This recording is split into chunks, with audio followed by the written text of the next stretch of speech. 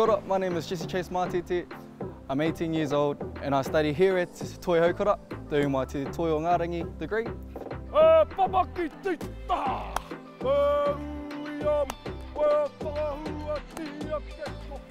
A lot of things inspired me to come to Toihoukura, so things along the lines of just art, Māori visual arts. It gave me the hope to inspire other people in terms of knowing who we are, in terms of identity, and what we can do and what we can accomplish by just doing what we do, and that's showing who we are as a people.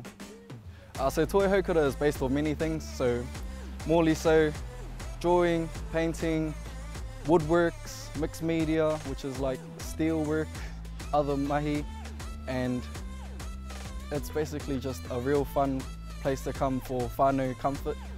Yeah.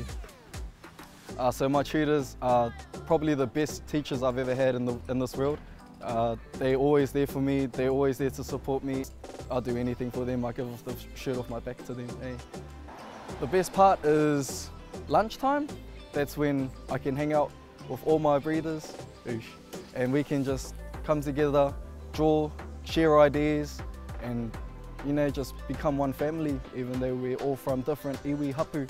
And it's a good time for us to share those moments. And yeah, EIT is really supportive. They always have your back no matter what.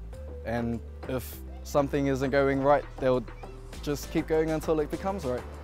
Kia ora, ko pukutapu te maunga, ko te arai tūru te awa, ko rongo whakaata te iwi, ko whakatō te marae, ko ngā tirua pani te hapu, ko Matete ahau. Kia ora.